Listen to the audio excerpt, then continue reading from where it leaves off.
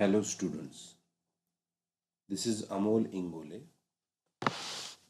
In this video, I'm going to explain convolution encoder using generator matrix. In earlier videos, you discussed that convolution code can be described by the generator sequences. Generator sequences actually specify convolution code completely by the associated generator matrix. That means we can use the generator sequence to construct a generator matrix, which actually specify the convolution. The encoded output of the convolutional code is obtained by matrix multiplication of the input bit stream and the generator matrix. That is V is equal to UG. So it is similar to the LBC where we obtain the linear block code by multiplying the message block with the generator matrix. Let us see how this matrix, generator matrix, can be obtained. The generator matrix for convolution encoder can be obtained by interlacing the generator sequences G1, G2, and so on in the manner shown below. For this, we are going to consider the block size of the convolution encoder as nkm, where n is considered as 2, k as 1, and there will be m number of memory units or shift registers. The generator sequences can be written in this way, where this is generator sequence G1 and it will have m plus 1 number of beats as a length of the generator sequence. This is G2, which will again have the same number of bits like in G1. The first row of the generator matrix is obtained by interlacing the generator sequence G1 and G2, and it is shown like this. You can see the first row of the generator matrix, and it is obtained by interlacing G1 and G2 generator sequences. You can see here, this is G1 0. This is the first beat of the generator G1. G2 0. This is the first beat of the generator G2. Then you can go on interlacing the remaining beats in the same way. Like this is the third bit of the generator matrix, which is nothing but G11, second bit of G1 is interlaced with second bit of G2, which is G21, G21, and so on. This is how you will get the first row of the generator matrix. The number of column of the generator matrix depends on length of the input given, length of the input bit stream given. So as that input bit stream is not known, we will try to construct a generalized generator matrix. The second row or the next row of the generator matrix is obtained by shifting the previous row by n spaces. The example that we are considering here is having n is equal to 2. So the next row, in this case the second row of the generator matrix, will be obtained by shifting the first row by 2 spaces like this. Why 2 spaces? Because n is equal to 2 here. There are 2 generator sequences given, G1 and G2.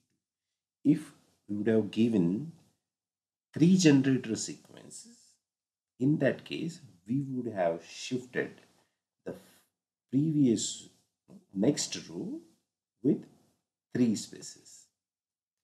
So you just need to shift it right by 2 spaces. N is equal to 2 in this case. And the remaining rows can be obtained in a similar way. This is the third row, which can be obtained by shifting the second row by 2 spaces. So second row is shifted by 2 spaces more, and you will have 4 zeros here. 2 already are there in the second row and 2 more after shifting. So total 4 zeros and the same generator sequence interlacing.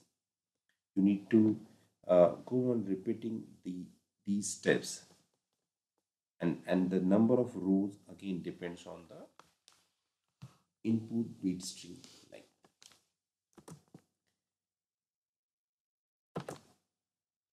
The generator matrix is a semi-infinite matrix as the input is continuous stream. So that's why uh, in the example we did not show the number of rows and columns because it depends on the input bit stream. So the size of the generator matrix would be semi-infinite. For a finite length input, let us say the input bit stream has x bit in it, G will have x rows. The number of input bits is equal to number of rows of generator matrix, and the number of columns will be equal to n into m plus x, where n is number of output bits. In this case, in the previous case, we considered 2 bits, n is equal to 2. M is nothing but number of memory units, and x is nothing but length of your input bit stream. So those many number of columns you will have in generator matrix. Size of the generator matrix will be x by n into m plus x. That's how you can show here the size of the generator matrix. We'll see one example of convolution encoder using generator matrix. The statement of the numerical is impulse responses G1 and G2 for the convolution encoder are given as G1 equal to 1011. This is the generator sequence G1, and the generator sequence G2 is 1111. You're supposed to construct a generator matrix G, draw the convolution encoder, and encode the input stream U. So here the input bit stream given as 10111. Let us solve this. If you read the statement, you will find that there are 2 generator sequences given, impulse responses given. So that means there will be 2 output. For n is equal to 2. K will be equal to 1. At any instant of time, only 1 bit will enter the encoder. And the input bit stream has got 5 bits in it. U is equal to 10111. It has got 5 bits in it. The length of the generator sequence is 1 more than the depth of the register. That means the generator sequence has got 4 bits in it. So the number of memory units required will be 3. The constraint length can be obtained using this equation, and C is equal to n into m plus 1, and that will be equal to 8. The constraint length actually tells you the number of output beats every input bit is influencing. The given encoder is a 213 encoder. It is NKM.